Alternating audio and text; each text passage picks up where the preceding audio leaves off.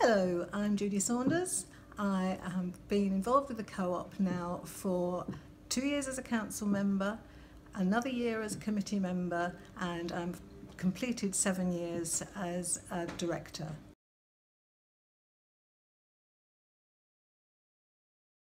An elected member is a member, as we all are, of Chelmsfordstar who is more committed and wants to get involved. Not just voting, but hopefully standing for election.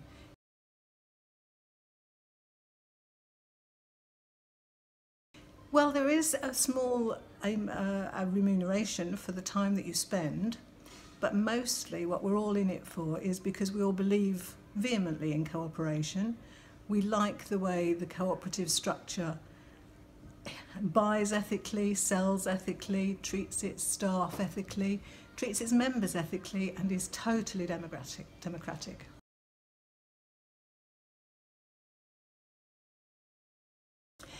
Absolutely no qualifications are required at all. My background is from an entirely different discipline. I come from science. I had worked in a shop as a schoolgirl, and that's about as much retail experience as I had.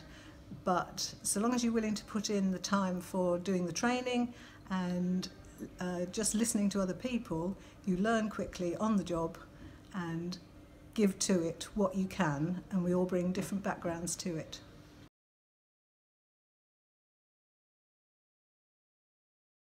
Most directors aren't directors when they begin working with the Chelmsfordstar.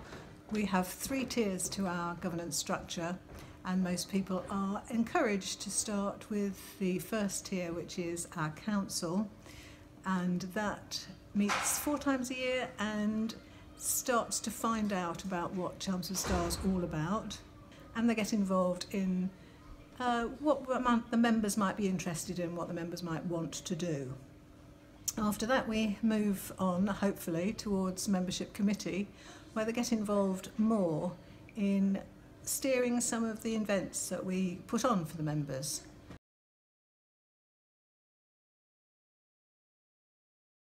When you first begin with the council, the commitment is not huge. They meet 4 times a year, usually in the evenings. It gets a little more as you come to committee. They meet 8 times a year. A lot more is required from directorship. They meet 13 times a year as full board meetings.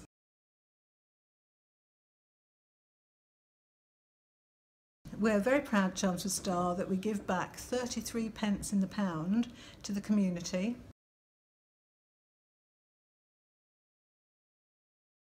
So in every way we get involved in where the money is spent, what's done with it, and even internationally we've been known to help launch a cooperative in Africa, which also we're very proud of.